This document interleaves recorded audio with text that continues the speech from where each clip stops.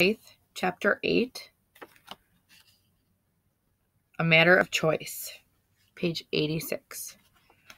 I will glean alone today, Scythe Faraday told Rowan and Citra one day in February, the second month of their apprenticeship. While I am gone, I have a task for each of you. He took Citra into the weapons den. You, Citra, shall polish each of my blades. She had been in the weapons den nearly every day for lessons, but to be there alone, nothing but her and instruments of death, was entirely different. The scythe went to the blade wall, which had everything from swords to switchblades. Some are merely dusty, others tarnished. You shall decide what type of care each one needs. She watched the way his eyes moved from one blade to another, lingering long enough, perhaps, to recall a memory. You've used them all? She asked. Only about half of them, and even then for only one gleaning. He reached up and pulled a rapier from the fourth wall, the one with the older-looking weapons. This one looked like the one kind of the Three Musketeers might have used. When I was young, I had much more of a flair for drama. I went to glean a man who fancied himself a fencer, so I challenged him to a duel. And you won? No, I lost twice. He skewered me through the neck the first time and tore my femoral artery the second. He was very good. Each time after I woke up in the revival center, I returned to challenge him. His wins bought him time, but he was chosen to be gleaned, and I would not relent. Some scythes will change their minds, but that leads to compromise, and it favors the persuasive. I make my decisions firm. In the fourth bout, I pierced his heart with the tip of my blade. As he breathed his last, he thanked me for allowing him to die fighting. It was the only time in all my years as a scythe that I had been thanked for what I do. He sighed and put the rapier back in what Citra realized was a place of honor. If you have all these weapons, why do you take our knife that day you came to glean my neighbor? Citra had to ask. The scythe grinned. To gauge your reaction. I threw it away, she told him. I suspected as much, he said, but these you will polish. Then he left her there. When he was gone, Citra studied the weapons. She was not particularly morbid, but she found herself wanting to know which blades had been used and how. It seemed to her that a noble weapon deserved to have its story passed down, and if not to her and Rowan, then who? She pulled a scimitar from the wall, a heavy beast that could decapitate you with a single swing. Had Scythe Faraday used it from a beheading? It was, in a way, his style. Swift, painless, efficient. As she moved it clumsily through the air, she wondered if she had the strength to behead someone. My God, what am I becoming? She put the weapon on the table, grabbed the rag, and rubbed polish on it. And as she finished, she went to the next and the next, trying not to see her reflection in each of the gleaming blades. Rowan's task was not as visceral, but was even more troubling. Today you shall lay the groundwork for my next gleaning, Scythe Faraday told him, then gave him a list of parameters that tomorrow's subject should have. All the information you need is in the Thunderhead, if you're clever enough to find it there. Then he left for the day's gleaning. Rowan almost made the mistake of giving the list of parameters to the Thunderhead and asking it for a subject, until he remembered that asking the Thunderhead for assistance was strictly forbidden for scythes. They had full access to the Great Cloud's wealth of information, but could not access its algorithm, its conscious mind. Scythe Faraday had told them of a scythe who tried to do so. The Thunderhead itself reported him to the High Blade, and he was severely disciplined. How is a scythe disciplined? Rowan had asked. He was put to death 12-fold by a jury of scythes, then revived each time, and after the 12th revival, he was on probation for a year. Rowan imagined a jury of scythes would be very creative in their methods of punishment. He suspected that dying 12 times at the hand of scythes would be a lot worse than splattering. He began to enter search parameters. He was instructed to have a search include not just their city, but all of Mid-America, which stretched nearly 1,000 miles across the middle of the continent. Then he narrowed the search to towns with populations under 10,000 that were also on the banks of rivers. Then to homes or apartments that were within 100 feet of the riverbank. Then he searched for people 20 and older who lived in those residences. That gave him more than 40,000 people. He had done that in 5 minutes. The next few requirements were not going to be as easy to nail down. The subject must be a strong swimmer. He got a list of every high school and university in each river town and cross-referenced everyone who had been on a swim team for the past 20 years or who had registered for a triathlon. About 800 people. The subject must be a dog lover. Using Scythe Faraday's access code, he found the subscription list of every publication and blog dealing with dogs. He accessed pet store databases to get a list of anyone who made regular purchases of dog food over the past few years. That brought the number down to 112 names. The subject must have a history of heroism in a non-professional capacity. He painstakingly searched for words like hero, bravery, and rescue for all 112 names. He thought he'd be lucky if a single one came up, but to his surprise, 4 of them were noted as having done something heroic at some point in their lives. He clicked on each name and brought up 4 pictures.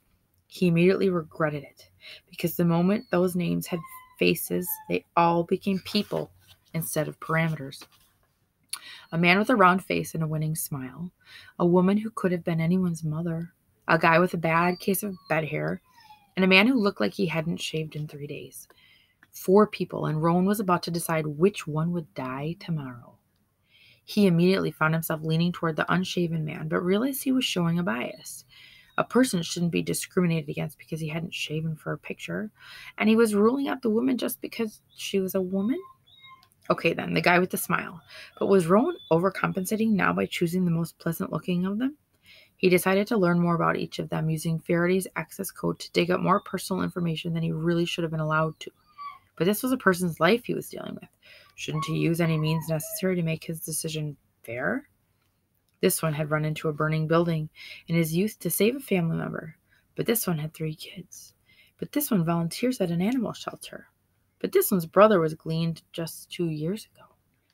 He thought each fact would help him, but the more he came to know about each of them, the harder the decision became. He kept digging into their lives, getting more and more desperate until the front door opened, and Scythe Faraday returned. It was dark out. When had night fallen? The Scythe looked weary, and his robes were splattered with blood. Today's gleaning was more troublesome than expected, he said. Citra came out of the weapons den. All blades are now polished to a perfect shine. Faraday gave her his nod of approval. Then he turned to Rowan, who still sat at the computer. And who do we glean next? I narrowed it down to 4. And, said the Scythe, all 4 fit the profile. And, said the Scythe again, well, this one just got married and this one just bought a house. Pick one, said the Scythe. And this one received a humanitarian award last year. Pick one, yelled the Scythe with a ferocity Rowan had never heard from the man. The very walls seemed to recoil from his voice. Rowan thought he might get a reprieve, as he had when Faraday asked him to hand the woman the cyanide pill. But no, today's test was very different. Rowan looked to Citra, who still stood in the doorway of the weapons den, frozen like a bystander at an incident. He was truly alone in this awful decision. Rowan looked to the screen, grimacing, and pointed to the man with bed hair. Him, Rowan said, glean him. Rowan closed his eyes. He had just condemned a man to death because he'd had a bad hair day. Then he felt Faraday put a firm hand on his shoulder. He thought he'd get a reprimand, but instead the Scythe said, well done. Rowan opened his eyes. Thank you, sir. Were this not the hardest thing you've ever done, I'd be concerned. Does it ever get easier? Rowan asked. I certainly hope not, the Scythe said. The following afternoon, Bradford Ziller returned from work to find a Scythe sitting in his living room. The Scythe stood up as Bradford entered. His instincts told him to turn and run, but before he did, a teenage boy with a green armband who had been standing off to the side closed the door behind him. He waited with increasing dread for the Scythe to speak, but instead the Scythe gestured to the boy, who cleared his throat and said, Mr. Ziller, you have been chosen for gleaning. Tell him the rest, Rowan, said the Scythe patiently. I mean to say that I chose you for gleaning. Bradford looked between the two of them, suddenly deeply relieved, because this was clearly some sort of joke. Okay, who the hell are you? Who put you up to this? Then the Scythe held up his hand, showing his ring, and Bradford's spirits fell again like the second drop of a roller coaster. That was no fake. It was the real thing. The boy is one of my apprentices, the Scythe said. I'm sorry, said the boy. It's not personal. You just fit a certain profile. Back in the age of mortality, lots of people died trying to perform rescues. A lot of them were people who jumped into flooded rivers to save their pets. Most of them were good swimmers, but that doesn't matter in a flood. The dogs, thought Bradford. That's right, the dogs. You can't hurt me, he said. You do, and my dogs will rip you to pieces. But where were they? Then a girl came out of his bedroom wearing the same armband as a boy. I sedated all three, she said. They'll be fine, but they won't be bothering anyone. There was blood on her arm. Not the dog's, but her own. They had bitten her. Good for them. It's not personal, the boy said again. I'm sorry. One apology's enough, the Scythe told the boy, especially when it's genuine. Bradford guffawed. Even though he knew this was real, he just somehow found this funny. His knees weak, he settled into the sofa, and his laughter resolved into misery. How was this fair? How was any of this fair? But when the boy knelt down before him, and when Bradford looked up, he was caught by the boy's gaze. It was as if he were looking into the eyes of a much older soul. Listen to me, Mr. Ziller, the boy said. I know you saved your sister from a fire when you were my age.